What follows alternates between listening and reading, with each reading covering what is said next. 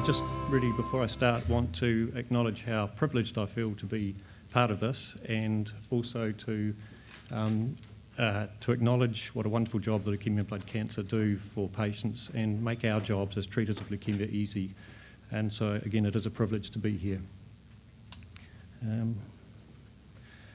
This was when I was asked to talk. I wanted to use this title, and Emma was a bit uncomfortable with this on the assumption that I was saying something about you, but I'm quite particular about apostrophes. This is about one idiot, not lots of idiots.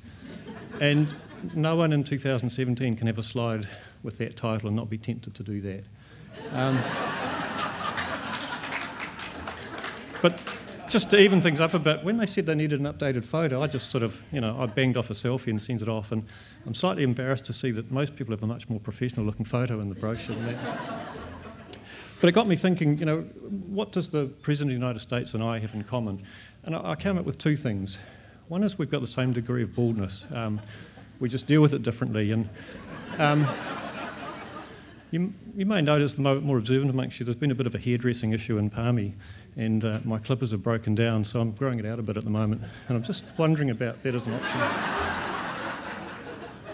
And the other thing, which is really the point of the slide, it's not actually everything I say in this is strictly true. There's sort of a spectrum of untruth, though. There's sort of blatant lies, and then at one end of the spectrum there's oversimplification. I guess that's where I'm going to focus.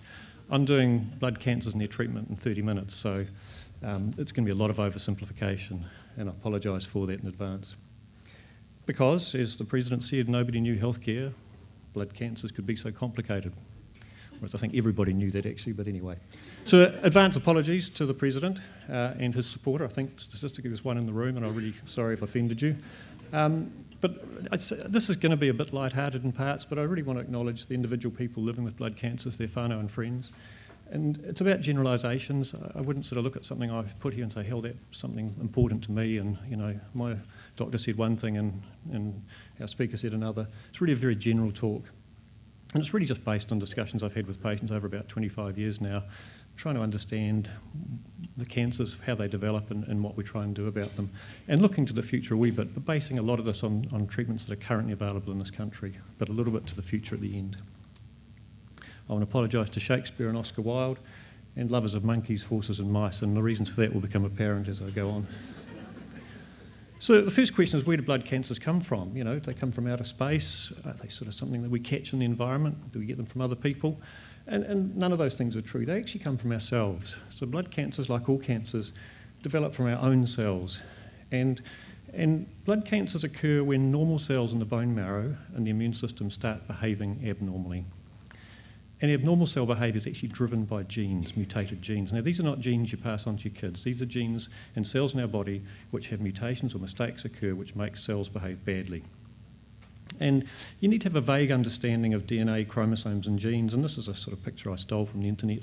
And basically, I think most people are familiar with that cells have a nucleus, and within that nucleus there are this complex molecule called DNA, which is a huge molecule, 3 billion paired bases, these C's, G's, A's and T's, and they're sort of subdivided into chunks we call genes, and genes code for proteins, which is what makes cells different from each other.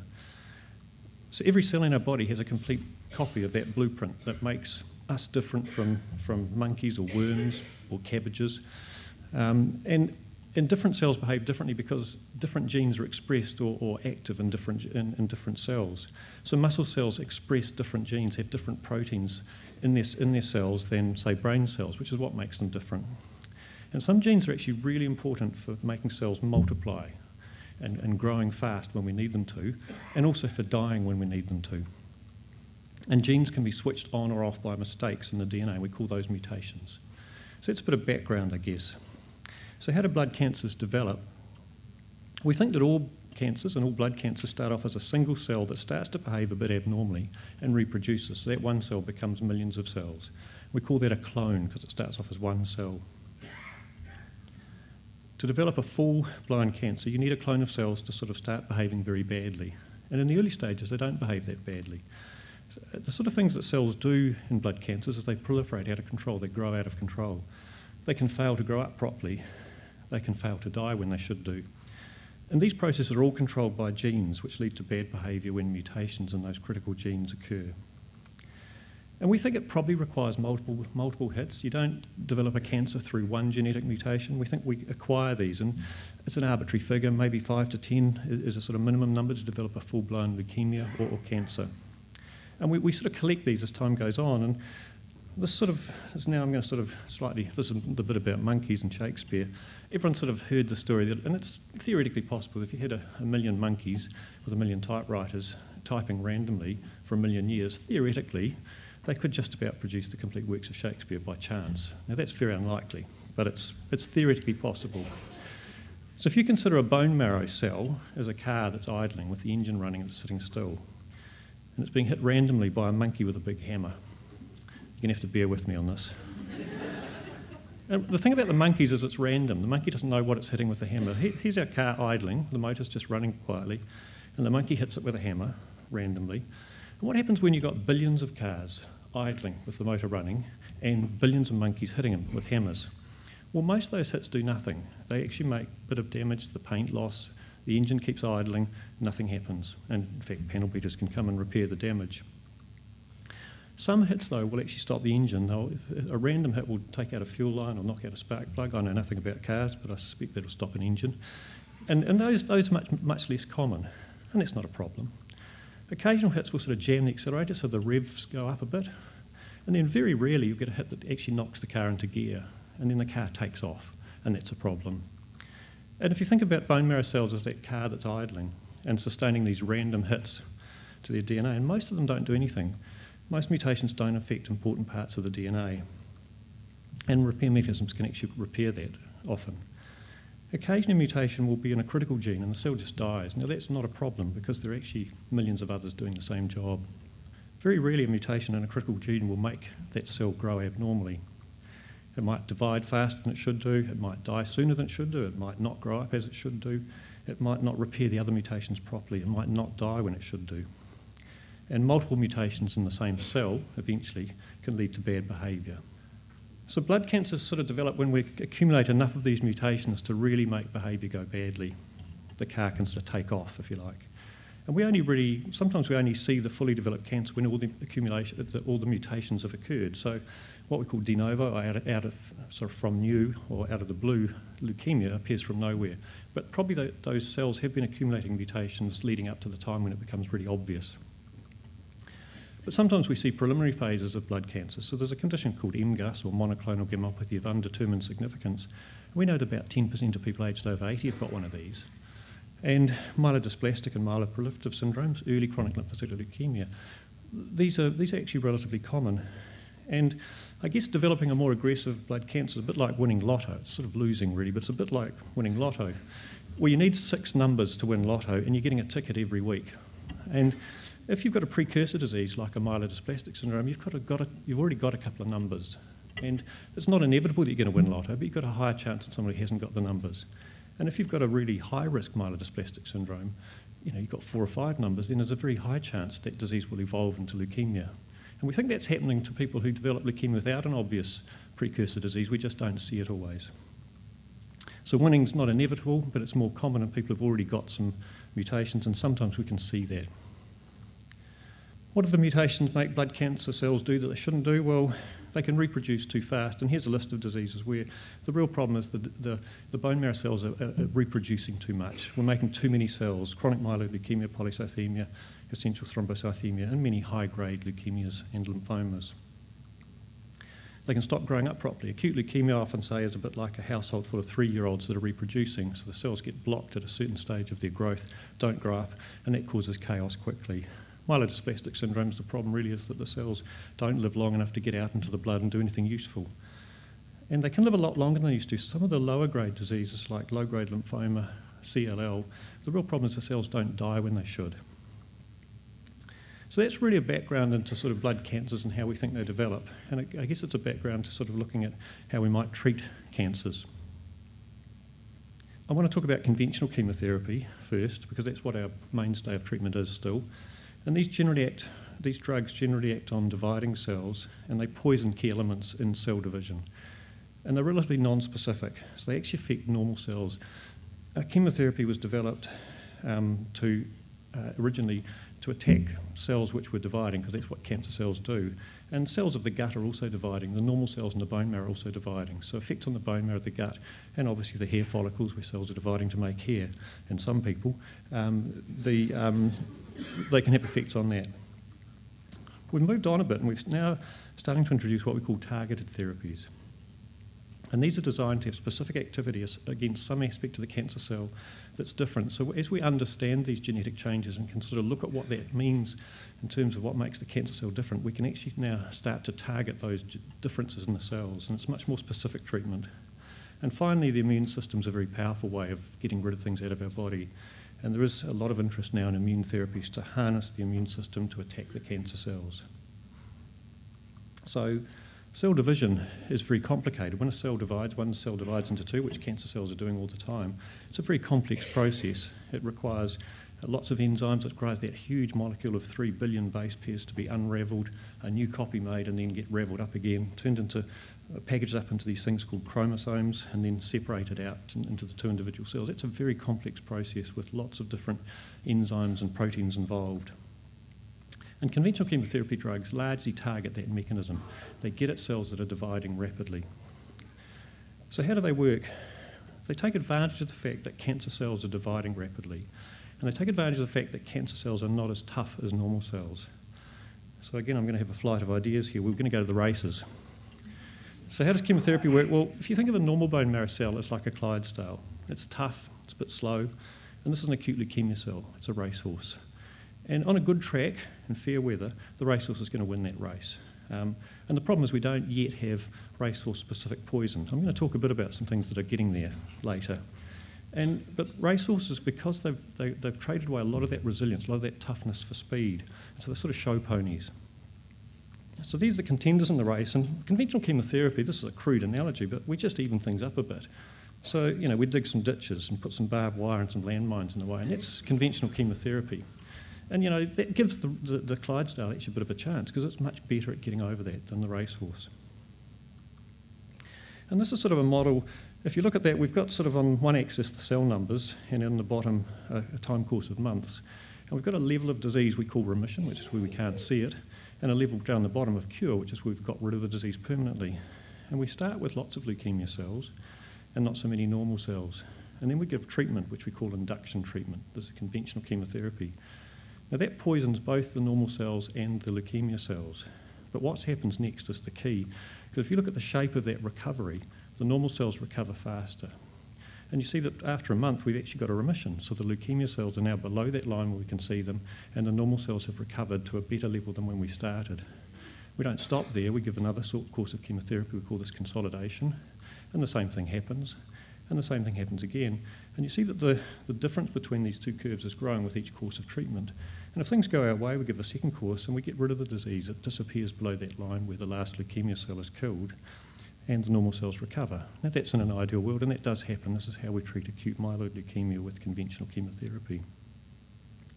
Sometimes it doesn't go so well, and the repeated course of chemotherapy don't get rid of the disease. The disease is more resilient than that in some people. And you see that as soon as we stop treatment, that leukemia is going to take over and win again. We have a way around that. We can predict that sometimes in advance. We can tell from some people before we start the treatment that the genetic changes in the leukemia cells, which we can increasingly measure, predict that we're not going to be able to cure the disease with just repeated cycles of chemotherapy. And nowadays we can actually measure that. We used to rely on looking down a microscope to see residual leukemia. Now there are quite sensitive techniques for saying there are still some leukemia cells here. You're going to have to do something different. And something different we've done traditionally is this. It's a bone marrow transplant. And the principle of bone marrow transplantation is you give a really big dose of chemotherapy and or radiotherapy and you wipe out the leukemia. The problem is you wipe out the normal bone marrow as well because it's very sensitive to chemotherapy. But then you rescue it, so your recovery is from someone else's stem cells or sometimes from cells that we put in the freezer from the person. So that's the principle of a bone marrow transplant, to get us back down to that cure level but not have to worry about the normal cells recovering. We use some other cells to do the recovering. How do we improve on conventional chemotherapy? And this slide reflects what happened, well, the next couple of slides happened in the 1980s and 90s. And the question is, if a few drugs are good, what about more?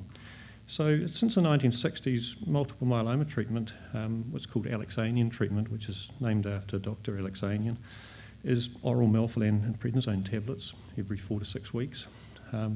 And for diffuse large B-cell lymphoma, the commonest form of aggressive lymphoma, we have this combination of drugs called CHOP, and I think everyone knows that each of those letters stands for a drug. So C stands for cyclophosphamide, H stands for, believe it or not, doxorubicin. It's called hydroxy something, which is why we have an H. And O stands for oncovin and P for prednisone. And they're both reasonably effective, but they're far from perfect. We didn't get as good a result as we'd like in everybody. So what people did in the 1980s and 90s, they started adding, or 70s, 80s and 90s, they started adding more conventional chemotherapy drugs to these reasonably good basic recipes. And I remember using a thing called ABCM, some people use CHOP-M, PCAB was an Australian recipe we followed for a bit. Each of these letters stands for a drug. There was a thing called M-BACOP, and then things really got weird, where the Americans used my personal favourite, Promace Cytobomb. I never used that. I did give VBMCP VBAD once or twice. We used to call that M2. It was kind of a euphemism. I prefer to call those regimens EBTKS, which is everything but the kitchen sink.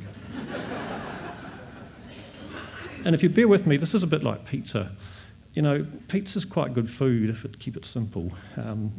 3 or 4 ingredients. This is modern pizza, and you can see why we've got a problem with this. There's an awful lot more going on there, but it's an awful lot more toxic and probably no better for you. So less is more, I guess, is the theme. So this idea, more and more drugs, hopefully with different activity, might kill more cancer cells, hasn't really proven. And studies have shown that these really complex and intensive treatments didn't really add much to our basic. So what next? Well, a better understanding of cancer cells has allowed us to develop these targeted therapies I've talked about. And there's you don't really need to know the details, but there is this group of enzymes called tyrosine kinases, and they're involving sending signals to cell nuclei. And if this is a picture of them, essentially, at times we need to switch on cell division. So if I have an infection, my bone marrow needs to start making more white blood cells to fight that. If I lose some blood, my bone marrow needs to start making some more red blood cells. And the way that happens is signals come from outside the cell and pass through these complex mechanisms we call tyrosine kinases and switch on the nucleus. But the best way of thinking of it is just like a switch. It's generally off, but occasionally gets switched on when you need it to be. And in chronic myeloid leukemia is a classic example when this goes wrong. We'll bring our monkey back. During that phase where the chromosomes, where the DNA in the cells is divided into chromosomes, occasionally a piece of chromosome 9 gets broken off and switched with a piece of chromosome 22, and you end up with this thing called it's called the Philadelphia chromosome, because that was described first in Philadelphia.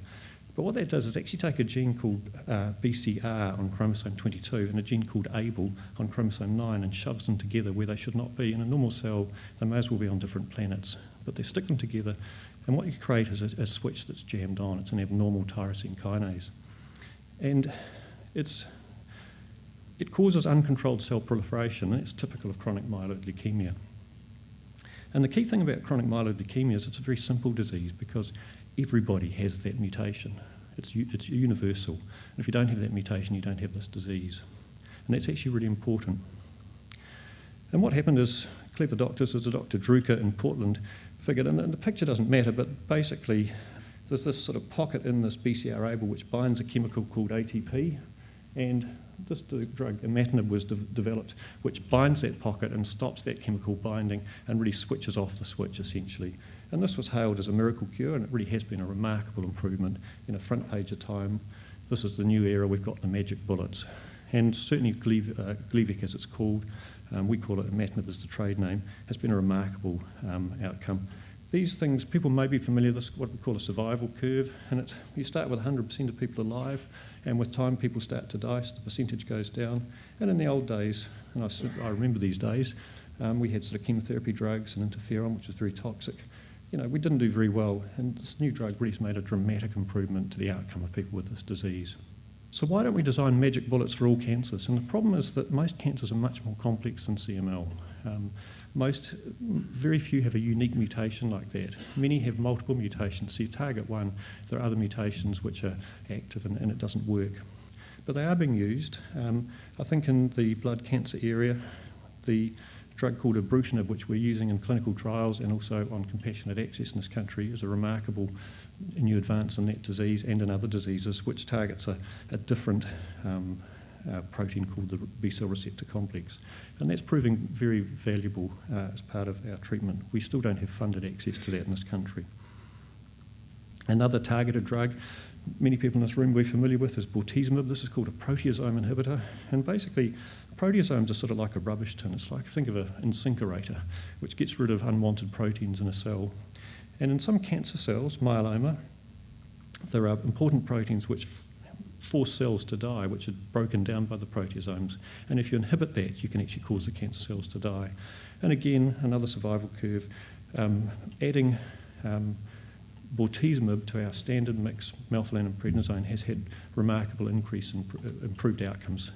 So it's much better than throwing the kitchen sink at it and a heck of a lot less toxic. I want to talk about this group of drugs because these are new, but it's really quite exciting. It's the BCL2 inhibitors, and the one that we've used a little bit in trials in this country is called venetoclax. And I guess it's this group of diseases where the problem is not so much the cells are dividing too rapidly, but they don't die. And most blood cells are designed to live for only a short time and then they die by a process that's called apoptosis.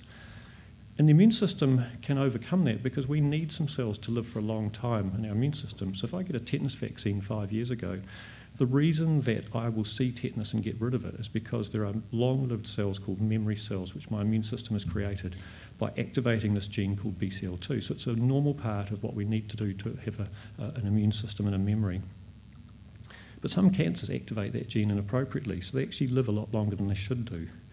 And they actually gradually accumulate. So some lymphomas and chronic lymphocytic leukemia, the problem is these cells, which are living longer than they should, gradually accumulate, fill up the bone marrow and fill up the lymph nodes. So what if we could switch that signal off? It's the live too long signal. And you wonder what on earth this is about. He's got a fine head of hair, hasn't he? And whenever I'm giving a talk, I always think of my friends from the Muppets, what they're thinking and saying, what, this is Oscar Wilde, what's he got to do with it? This guy's saying, is the speaker actually a haematologist? And I wonder myself at times. But some people know Oscar Wilde wrote plays. We also wrote a novel called The Picture of Dorian Gray. And this is about a young man who sort of had a portrait of himself painted, and he wished that it could grow old instead of him. And that's exactly what happened. So basically the portrait up in the attic was getting older and older, and Dorian was keeping his youthful good looks. And he was actually a bit of a pig of a man, I have to say, and he did some terrible things, and eventually felt really bad about it, so he rushed up the attic and destroyed the painting. And when he did that, he suddenly aged 100 years and dropped dead. And that's kind of what venetoclax does to these cells in our immune system, is that they actually switch off that anti-aging gene and the cells die rapidly. And the problem we've had with initial studies that's so active is that the cells die so rapidly we actually get into trouble. The cells release all sorts of chemicals and cause problems. And so this is very exciting. We've used it a little bit in trials, and we hope that in the future we might be able to use it. But that's an area of treatment, targeted treatment, which is looking quite exciting. Briefly want to touch on monoclonal antibodies, and I guess this is taking advantage of the fact that our immune system is very good at recognising things that don't belong to us, bugs, viruses, other people's kidneys if we transplant them, etc. And the immune system makes a very specific antibody, so it actually is designed to make very specific antibody proteins that destroy foreign things but don't react with our own cells. So what if we could make antibodies against cancer cells, and what about if we could do that in mice? And that's what monoclonal antibodies are. Basically, we take a mouse and we vaccinate it with some human cancer cells, and the mouse makes antibodies against them. And this is from, I think they teach this at GCSE in the UK, and they say that the spleen cells in the mouse are collected by an operation. I have to say it must be a very delicate operation. I suspect it doesn't end well for the mouse. But the cells that are making these antibodies against the human cells are made, and then they're fused with a cell line which makes them grow indefinitely. And then we can sort of grow them up, and you have to muck around with it a bit, but you can actually harvest those antibodies which are actually being made to attack human cancer cells. And that's the principle of monoclonal antibodies. And the one that's best known is rituximab. It's an anti-CD20 antibody. And CD20 is a protein that's present on most lymphoma and CLL cells. It's also present a bit on normal cells of the immune system, but isn't present on many other cells in the body, so it's relatively specific. So it doesn't affect a lot of cell types. And you can get some allergic reactions to it because it was fundamentally a mouse protein originally, particularly with the first dose. And it has a bit of an effect on immunity, so it can affect people, their susceptibility to hepatitis B if they've had it in the past. But it's pretty specific. It doesn't have widespread effects on the body like conventional chemotherapy drugs.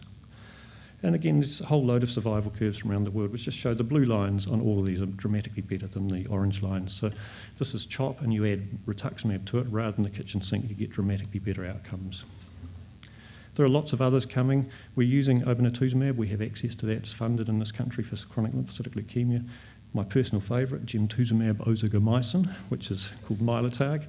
That's actually slightly clever because it's an antibody which has a poison attached to it, this ozogamycin. So it really targets the poison to the cells that we need rather than being spread around the body. There's another one called brentuximab, which is quite exciting for Hodgkin disease, and daratumumab, elotuzumab. These are quite exciting drugs in myeloma. None of these, apart from obinutuzumab and the Mylatag, are available in this country. Mylatag we're giving to people in the AML-19 trial, which people are entering into.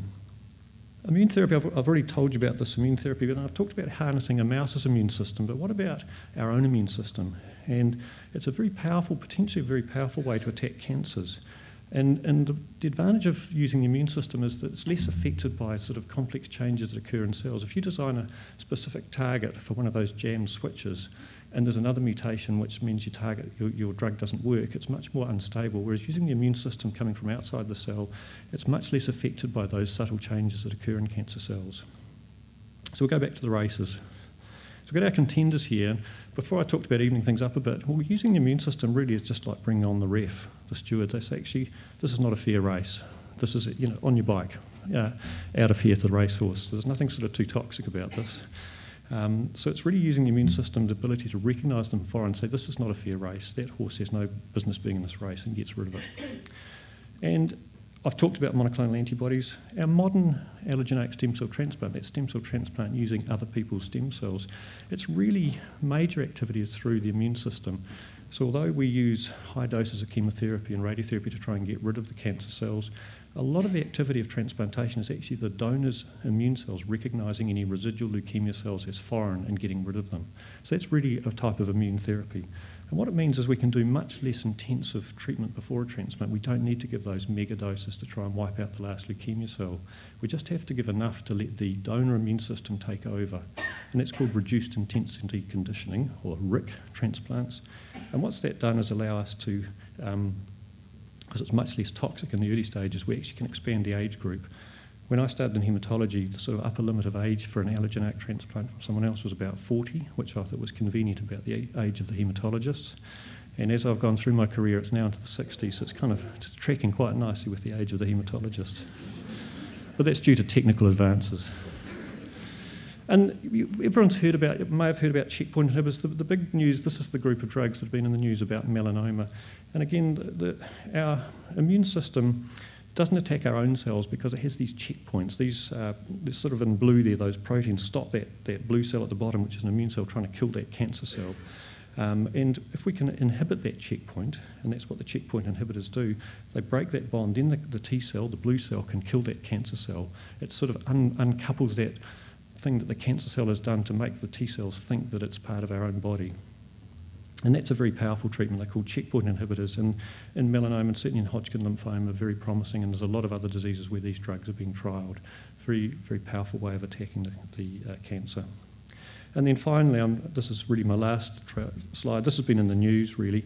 If you can take human cells, T cells, out of the body, you can engineer them. They add things which are called chimeric antigen receptors, and I don't even begin to understand this, but you can muck around with them to jazz them up so that they don't like the cancer that's in the body, and then you expand them and give them back. And that's been really exciting, and the FDA have just licensed this treatment for childhood acute lymphoblastic leukemia, where there have been really dramatic results. And this is possibly the future of cancer treatment.